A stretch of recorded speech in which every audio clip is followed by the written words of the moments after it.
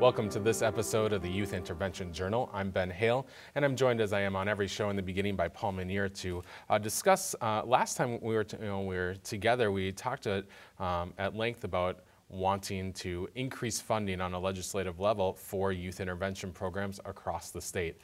And now that the legislative session has come to a close, you have some results of what you hope to get and hope to get approved at the state level. And remind us first kind of what you were looking for, and then kind of tell us what happened. Sure. Well, it sure is an exhilarating process to carry a bill through a legislative session. We originally wanted to increase our membership quite a bit. The original plan was to go from 51 funded members up to 135. And the 135 members is based on research that we've done through our membership, and it was really about greater Minnesota, bringing services to areas that don't have them. So we wanted to increase our memberships, and the way we'd do that was through increased funding. So currently, we were getting $3 million for a biennium, and our goal was to get $10 million for a biennium. So we didn't quite necessarily hit that goal, and I think maybe we understood we wouldn't hit that goal, but that is where we need to be. So, but thank goodness it's over. It was a lot of work and a lot of roller coaster rides, ups and downs, days that felt good and days that felt really bad. So tell us what did come out of the session. What is there going to be increased funding for youth intervention programs? Yeah, I'm happy to announce that we really did get a substantial increase. We got a 67% increase. So we historically, the last legislative cycle, got $3 million for the biennium, and if people understand how that works, that's $1.5 million each year. And we got that increase to $3 million each year, or $2.5 million each year, or $5 million for the biennium. Which means, Ben, we're probably going to serve another 5,000 youth throughout the state of Minnesota, and we'll probably have another 20 to 30 organizations that will receive funding from the particular grant that we just lobbied for. And we're glad to say the results are going to be very positive for the state of Minnesota, because again, this isn't some left-wing or right-wing agenda issue. This is about good community service, because we know the return on investment is really good. So it's an investment in the future. It really does save taxpayers money in the long run. It keeps our community safe, and it keeps the kids on the right path. So we're very happy with the results, but we're not there yet. We've got a long ways to go. So how do you then kind of go about the work of then determining now what programs you're going to pick up? What's going to get that extra funding? Well, really good question, Ben. A long time ago, YIPA decided we really didn't want to manage the finances. So the finances are managed through the Office of Justice program, which is in the Department of Public Safety at the state capitol. So it's a competitive grant process. People have to submit. They have to show that there's a good need, and they also have to be able to match the state dollars 2-for-1. So for every proposal that they write, if they're requesting $20,000 or $30,000, they have to match those dollars 2-for-1, and that money has to come from within their community. So these programs have to be vital in their own areas. The community itself has to say, we support this, in order for them to get state funding. So we think leveraging those dollars is a really good way to go about it. But the competitive process should start within about 2 weeks, and we should start seeing the grants rolling in. But again, YIPA doesn't manage the money, and we really wanted it that way because we don't want to get in the middle of politics of deciding which organizations do get funding and which don't. We just want to be one group that is a force in the state of Minnesota that can advocate on behalf of youth.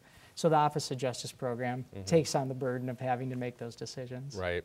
And you mentioned a few times that there's such a great need in the outstate area. So is some of this money, do you believe, I know you just said you don't have complete oversight over that, but some of this money will be targeted to some of those more outstate programs? That's right, Ben. We have a great relationship with the Office of Justice program. So we make recommendations of where we think the funding should go, because we're in the trenches, right, of knowing, what people are saying out there. And we did write a recommendation to the Office of Justice program, but ultimately they're going to decide. And we heard over and over again that there's greater needs in Minnesota outside the Twin Cities area, and for some specific minority groups that are really struggling, that there's some good programs out there that we think if we could get some resources to it, again, we would take these youth and turn them from being likely consumers of public services into productive community members that are contributing to the common good. So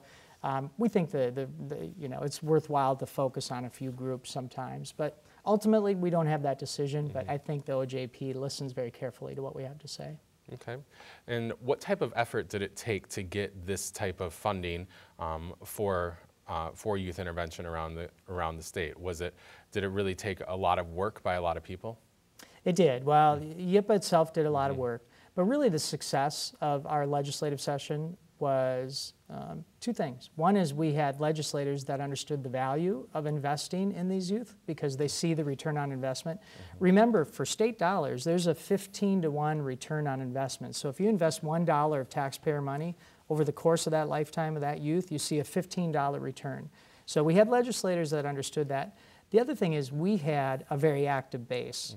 Our members were highly involved. We had the Youth Day at the Capitol that you were part of and taped a show down there. And we had members testifying in front of committee members. And we had a lot of members sending emails to legislators and very particular legislators that had the ability to make a decision. It's funny going through the process when your bill goes through different stages. There's sometimes a handful of people that make the decision about what your bill is going to be like. And so we really relied on our memberships to do a grassroots effort. And we sent about 12,000 emails, our members did, to these key legislators. We had almost 700 people who participated in the legislative process this year. So most of the credit definitely goes to our membership. It was membership driven that we increased the funding. And did you get bipartisan support behind this? Did you have legislators from both parties that found this a worthy place to spend some money? We did have bipartisan support, and the Youth Intervention Program bill at the Capitol has historically always had bipartisan support. I don't want to paint a rosy picture. Clearly, I think the Democrats were easier to convince of that, but we had a number of very prominent Republicans who were very supportive of our program because if you're a fiscal conservative, you see that if you can prevent spending a lot of money in the future by spending a little bit now, that's a very fiscally conservative attitude to take. So a lot of them were very supportive and stood up and really were champions for our bill down at the Capitol this last session. And our final thing in our last few seconds, what's next as far as with the legislature? Will you be back in 2 years when they're doing a budget again, looking to increase that funding even further to get to your goal of 135 programs? Ben, my goal is to make youth intervention as well known and as well understood as early childhood education, because that is the next step. It's really important that society has understood the value of making sure children are ready to learn, because if they're ready to learn when they go to school, the outcomes are great. The problem is we just can't stop there. If kids start having problems in their developmental stages and they're not developing in ways that are going to turn them into productive citizens, we can't just pretend that isn't an issue, because that is an issue. So this last legislative session, early childhood education got about $60 million. We got $5 million. We've got a ways to go, and I think we're going to get there. I think it's just a matter of changing perception and understanding the value of this stuff, and not only the value from economic points of view, but the value of what it means to the community, what it means to public safety, what it means to having healthy children growing up in your community, how that everybody benefits from that. It's not a liability, it's an asset to have healthy kids growing up in your community. Well, thank you for that update and on the legislative session, and we'll continue our discussion after we take this short commercial break. We'll be back with more on the Youth Intervention Journal. My name's Brandon. I'm 9 years old, being alcoholic. Hi, Brandon. I'll start drinking with the older kids. And whatever they do, I'll do. Kids who drink before age 15 are 5 times more likely to have alcohol problems when they're adults. So start talking before they start drinking. I know I'll start with alcohol. I'm just not sure how it's gonna end.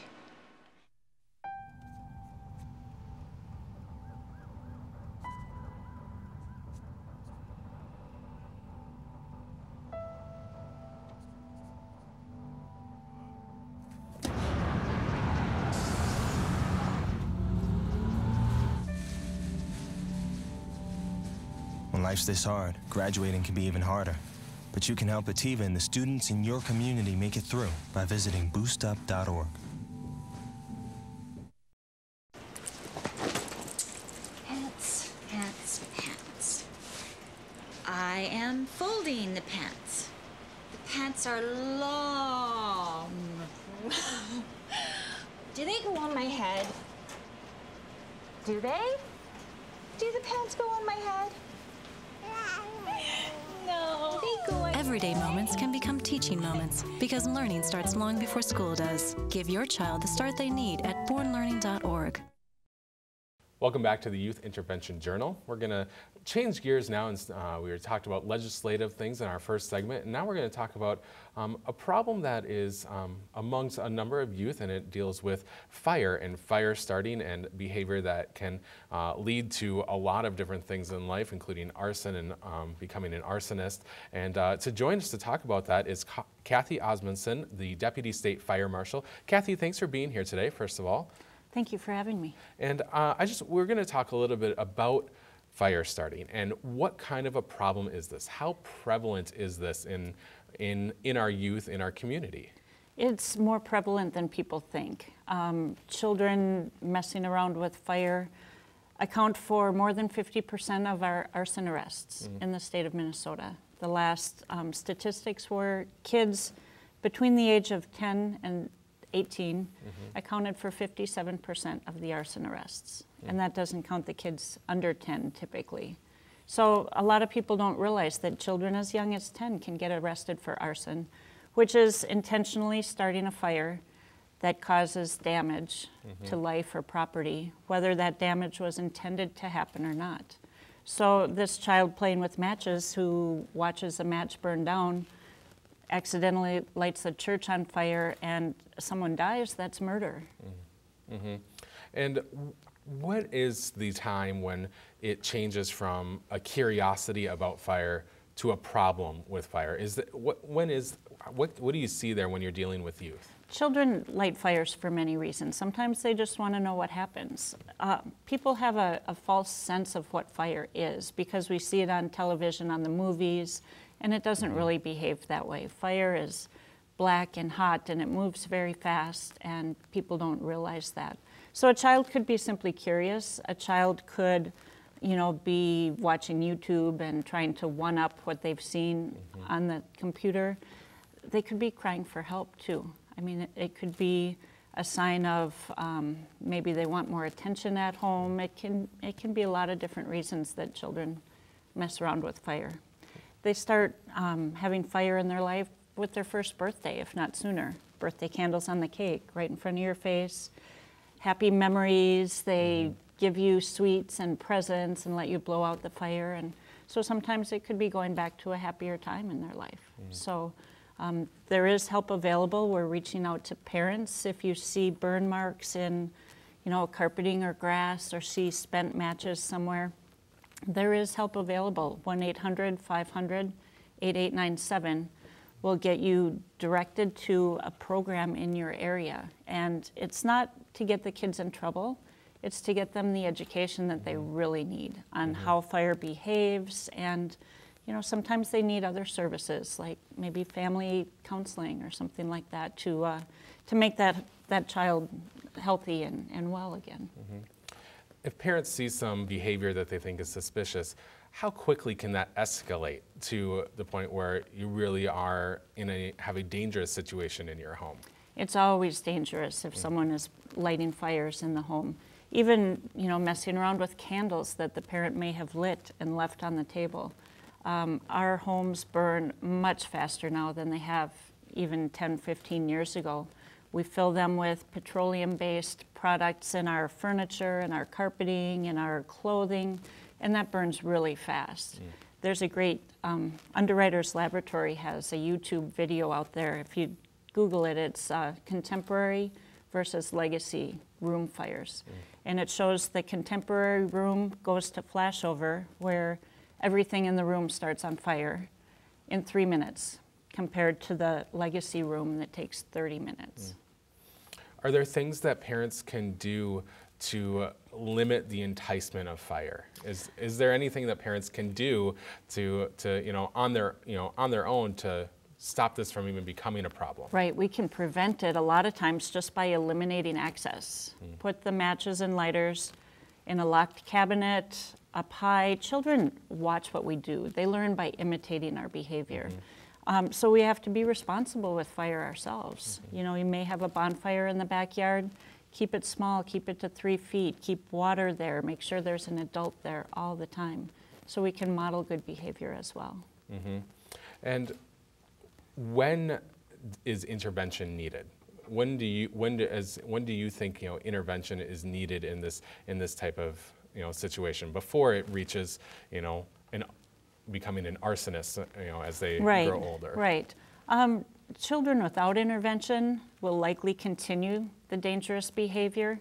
So I think intervention, even if a child is just lighting a match and watching it and blowing it out, because that can work out for that child, or there's a case where a child was doing that and got burned over 50% of their body. Children who die in fire most of the time have started that fire themselves. So it's important at the first sign of it. It's a great opportunity for the parent and the child to learn together about how fire works and about consequences of fire setting, both natural and legal. They can get a felony when they're 10 years old. So usually we found that by the time a child gets caught playing with fire, they've already started many other fires. Okay. At the State Fire Marshal Office, in our kind of few minutes we have remaining here, are there educational opportunities? Do you have resources for parents? What can people, what can you help people with? Absolutely. They can call that helpline. I can help them get to a local fire department, a local youth fire setting intervention program. And, we do have resources on our website as well, and they're increasing every day. So we do have a lot of resources available, and don't hesitate to call. Okay. Is there anything else that you wanted to add today in our last minute here about, I want to make sure you get all the information you want to get out to the folks that are watching? Right. I just wanted to let you know that there is help available, because if your child is setting fires, it doesn't mean they're a pyromaniac, or it doesn't mean that there's anything wrong with them. But there is an intervention, a diversion program available in your neighborhood before it becomes a problem, before someone gets hurt, before your child gets burned, before your house burns down. Fire's really dangerous, and so yeah, we're there to help. Thank you. Well, Kathy, thank you for coming in and sharing with us a little bit. And when we come back after this commercial break, we're going to talk more about fire starting and take a look at some of those intervention opportunities that are out there for youth to be able to intervene in this issue. Stay with us here on the Youth Intervention Journal. Hey guys, this is my teenage friend Fred. Rad! Hey pal, you want to pay attention to the road? Relax, man, I got it. Look, my man, if your bad driving gets me killed, you better hope you die too, or I will haunt you silly. And I'm not just gonna float over your bed like, woo! I'm gonna be making a more annoying noise, like, ah! And instead of wearing those long white robes, I think I'll wear something more form-fitting and upsetting. The other ghosts will look and be like, wow, we've never seen that before. You realize that 49 million Americans struggle with hunger? That's 1 out of every 6 Americans. These people are around us every day. They're our friends, they're our coworkers, their kids go to school with our kids. Sometimes we're not even aware that they're struggling. This problem is closer than you think, but so is the solution. Play a role in ending hunger. Visit feedingamerica.org/hunger and find your local food bank.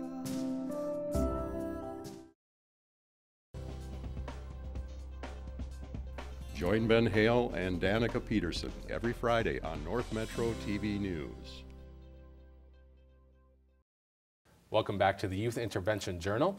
We're going to continue our discussion about fire starting, and we're going to talk more specifically now with a couple of individuals, Jen Rockhill and Nick House, who are going to talk to us about actual interventions with youth and what some of the steps you take to help youth who are struggling in this area. And Nick, I'll start with you and kind of tell us a little bit about your background, what you do, and how you got involved working with youth who are having issues with fire.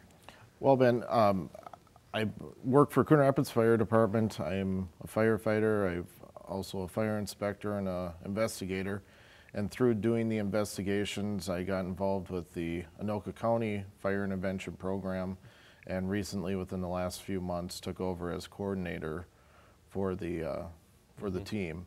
And what our team does is we are the Anoka County team that goes out and assists with the Anoka County Fire Departments in any juvenile that's caught in a fire, I should say, or caught lighting a fire, anything like that. They'll refer the child to our task force, and then we go out, do the assessment, do a screening to see why exactly the child was lighting the fire. Was it to act out? Was it curiosity or whatnot? And then going from there, then we put them into our fire intervention program. And that's just about a 5-hour course or 5-hour class right now that runs on a Saturday. We try and do it a few times a year depending on the number of children that we have in there. And by doing that, we teach them fire safety, what the cause and effects are of lighting fires, and how it can damage themselves. Okay. And have you seen things come out, positive outcomes from the youth that are going through and that you have interacted with and have gone through that course? Are you seeing some positive outcomes from that? Yes, we have. We've had, parents and students that have laughed afterwards. It's like, the fire I started, I shouldn't have done that, and they've turned their life around. We've had some individuals that have even gone on to talking to other school-age kids about their experience and why they shouldn't be lighting fires. So no, we've seen a great increase in knowledge of fire safety and how they can prevent that from happening. That's great. And Jen Rockhill, tell us a little bit about your work and tell us what you're doing in this area.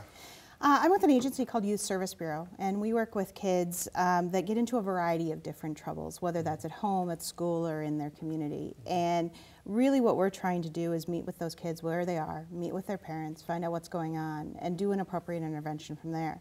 Our fire intervention work is actually done with a firefighter in Cottage Grove, so it's nice because we get that dual side of fire and more of the developmental and social side of things. We oftentimes get kids referred to just take the class. We get a lot of referrals from the courts and from the police departments and fire departments saying, we know this kid needs this intervention. And we also get some families that call and say, we don't know what to do. Or we'll get calls from the State Fire Marshal's office saying, we've got a child that needs an intervention. And we'll meet with those families and find out what's going on. And the nice thing about our agency is that we can do the fire intervention class, which ours is a 2-hour class that we offer every other month. If it's needed more often, we do. But we can also offer mental health counseling. We have licensed counselors in all our offices that are happy to help intervene. And so a number of times we've had calls to the fire department saying, my child's playing with fire, what do I do? And we said, come on in, let's talk. And I'm able to bring in my firefighter to meet with these kids as well as my counselor, and we can really tag team and decide how best to help this family move forward.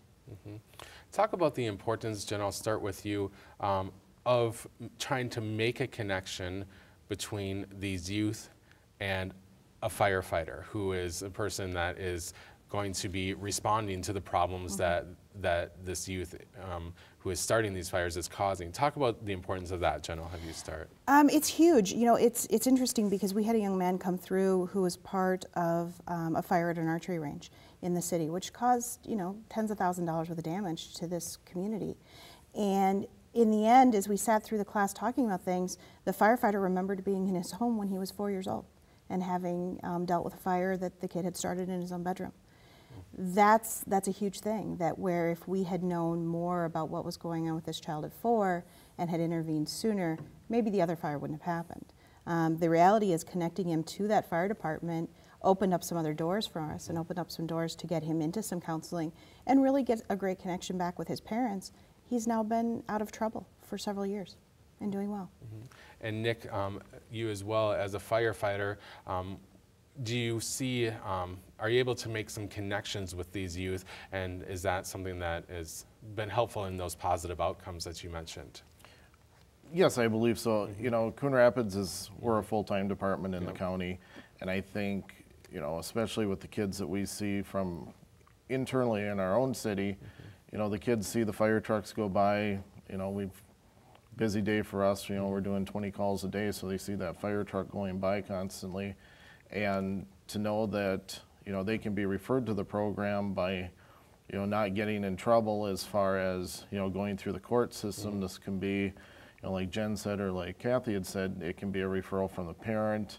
You know, maybe they got caught by the police, but they're not getting charges pressed upon them.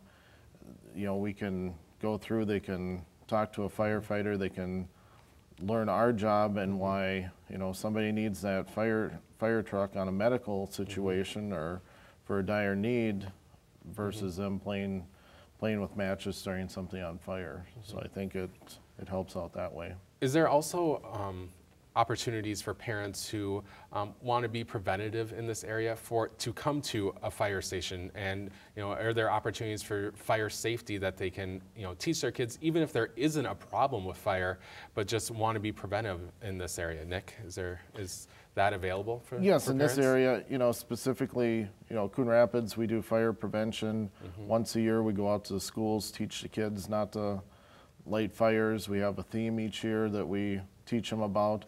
But yes, the parents at any time can come to one of the local fire departments, you know, here in Anoka County, get information, and, you know, if nothing else, they can call the 800 number from the State Fire Marshal's office, and we're always here to help. We're always here to teach the kids the right way and how to stay safe, as well as the families, you know, make sure that their homes are safe for them, that, you know, they're not going to get trapped in a fire if there should be one in their house. And Jen, in our last 30 seconds here, it looks like from what you guys are both telling me that this is just one more area where youth intervention is working. It is. It's really huge. You know, we serve a lot of kids every year, and some of those kids are having bigger struggles than others, but every single one of them is making a poor choice. And really what youth intervention is about helping kids make better choices to get to brighter futures. They need that support, and parents need it as well. Well, thank you both, Nick House and Jen Rockhill, for being here today, telling us a little bit about the programs that you work with. It was great to hear. Thank you very much. Thank you, Ben. Thank you. And I want to thank all of you for watching this episode of the Youth Intervention Journal. Remember, you can find out more about this program or any other program here at North Metro TV simply by logging on to our website, northmetrotv.com. I've been your host, Ben Hale. Thank you for watching.